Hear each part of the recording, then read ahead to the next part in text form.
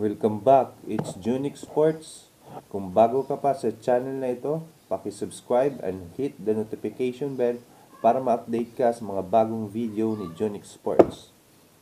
Jeff Horn, tila nalusaw na parang bula ang pangarap nitong makipag-rematch kay WBA champion Manny Pacquiao matapos nga itong mat-TKO sa huling laban nito kay Michael Zerafa via 10th round stoppage.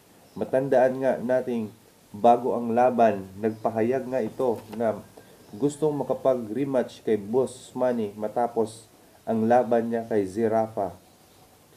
At hirit pa nga nito na sa welterweight sila lang dalawa ni Bud Crawford ang magpapahirap kay Boss Manny, pero sadyang mapaglaro ang kapalaran.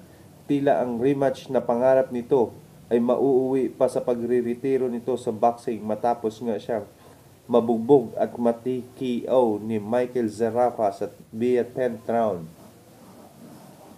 So hanggang sa muli mga boss, it's Junic Sports. God bless and peace.